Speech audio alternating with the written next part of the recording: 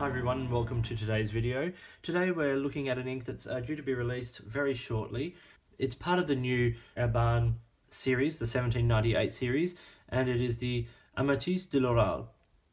This ink is part of a new line in a slightly redesigned bottle from the 1670 range, a new line of shimmer inks, and this particular one is a beautiful purple. Now if we look at the colour here, we have, as you can see, nice sort of rich violet sort of base colour, and then some lovely gold sheen and that beautiful silver shimmer, part of what makes these shimmer inks so popular.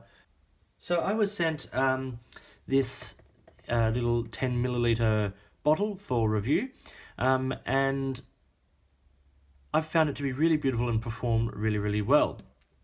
Not only is it a great colour, but it's got some great properties as well. To start with, let's look at the chromatography here. It sort of says quite a lot about the ink. There's some lovely rich sort of purple at the top, and then dusty sort of purpley violets throughout, and then a nice little bit that sort of hangs around just at the bottom there, which is actually where the little sparkle particulates sort of hang around.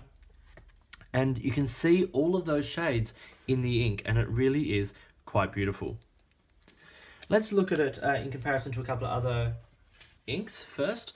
Here is one that is quite sort of well known. It is Mont Blanc Lavender Purple.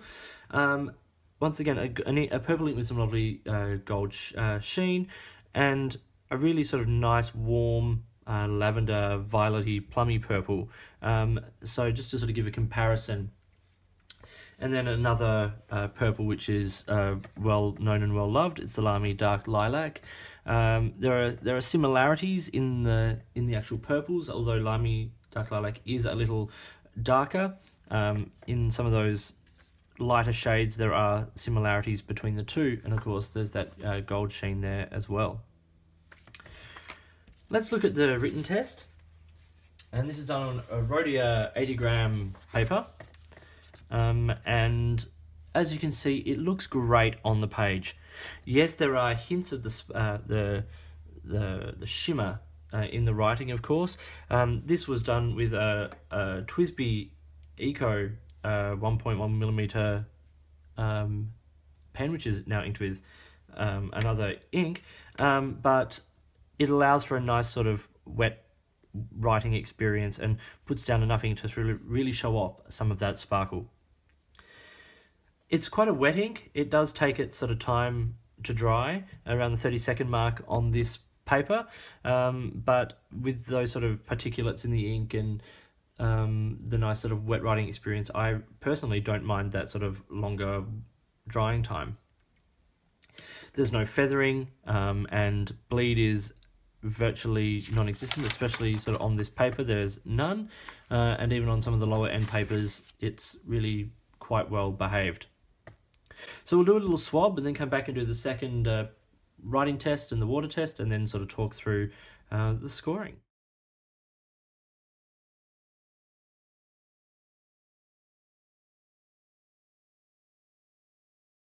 So from that you can see what a beautiful shade of purple this ink is, and how lovely and dark it dries with that really beautiful vibrant silver shimmer to the ink. Let's do the second pen test and then have a look at it on some other paper. The second pen today is a Chinese pen, the Jinhao X750. Had to match up this beautiful purple finish with the ink. And I've put a Goulet Pens number 6 medium nib in this pen.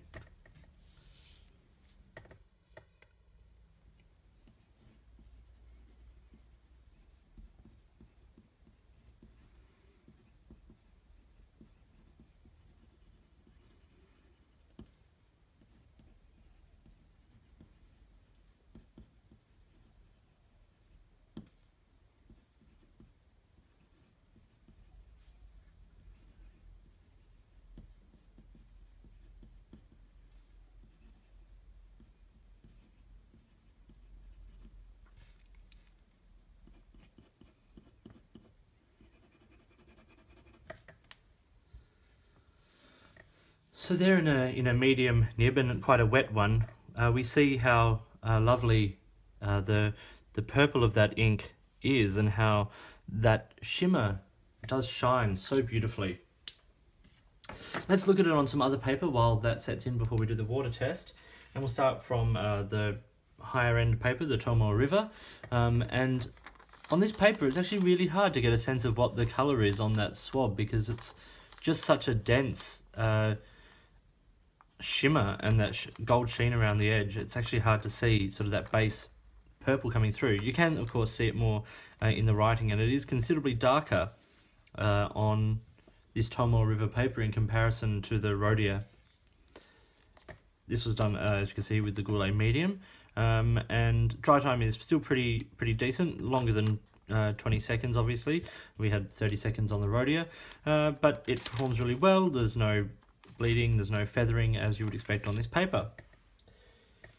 Then below the Rhodia paper, we have the reflex copy paper.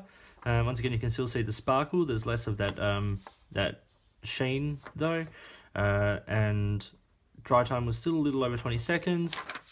No bleed or feather. It is really quite a wet ink, as that sort of dry time suggests.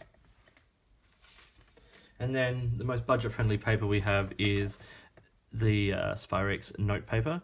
Now this, once again, still see the sparkle, of course. That's not going to absorb into the paper, but this paper is a lot more absorbent than the other two, and so the dry time was a lot quicker. It was really less. It was probably around the 5-second mark, and we do have a little bit of bleed through. It is a wet pen, and this is really absorbent paper, but because it is such a wet ink, a lot of it does sort of work its way through quite easily.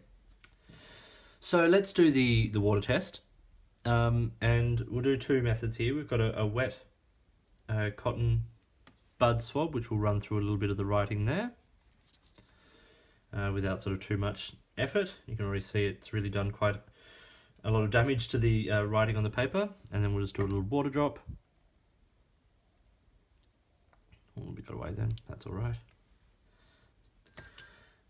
And you can see it's already moving a lot of the ink. I'll just dab up some of that now. Okay. So while it did remove a lot of the ink, you can still read what was there.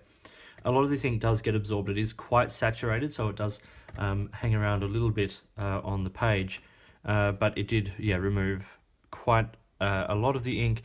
So look, water resistance is okay. If you catch it quick enough, you'll be able to save most of your writing, while it won't necessarily have the same artistic integrity, if that's what you're concerned about. So let's talk about these 5 points. Wetness and saturation are both excellent. Wet ink, highly saturated, lots of vibrancy and depth to the colour. The shading is really good. Sheen is beautiful and gold, on sort of particularly on paper like the Tomoe River, and you get hints of it on this paper, but in a nice wet pen on Tomoe River you're going to get some beautiful gold sheen. Bleed and feather is very good. There was no feathering on any of the paper, and only a small amount of bleed on the lower end paper. Everything else it's performed really well on. Now value.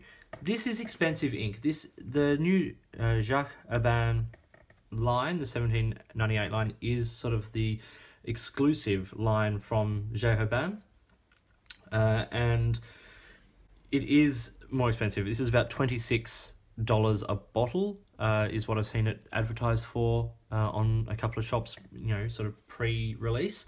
And as I said, as this review is being recorded, the ink is going to be released either at the beginning of September 2017, or depending on where you are in the world, I've seen it listed anywhere as late as October. It's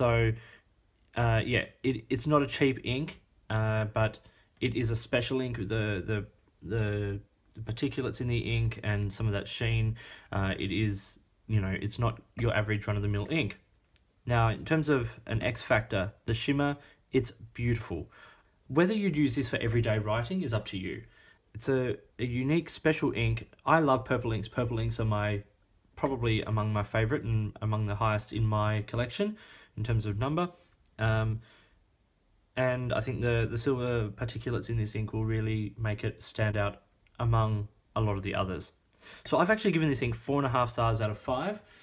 The only thing that stops me giving this a higher, a complete 5 is the price. Yes, you are getting a special ink for the price, but it is quite expensive. You can get a bottle of, you know, sort of, to put it into comparison, a bottle of Robert Oster, which is a similar size bottle, is $17, and this is around the $26 mark. So it is considerably more expensive, and it is a unique ink. So 4.5 stars I think is fair from my perspective. I'd love to hear what you think about the ink, and especially once you've had a chance to use it, what you think about how it behaves and how it reacts. I really like it, and I think it's certainly one to look out for, and I'm 100% sure it is going to cause a bit of a stir on its release. So watch out on places like Instagram to be flooded with pictures of this ink, and rightfully so. So that was Jacques Herbin 1798 Amethyste de l'Oral, and I hope you found this video useful. If you did, please give me a thumbs up and subscribe to the channel. Hit the notifications button if you want to stay up to date with the videos that I produce, and please drop me a message. You can do that either here on YouTube or at my blog, on Instagram or Twitter, which are all linked down below. I'd love to hear from you if you've got products or information or questions or really anything. So yeah, get in touch. In the meantime, enjoy your pens, enjoy writing, and I'll talk to you later.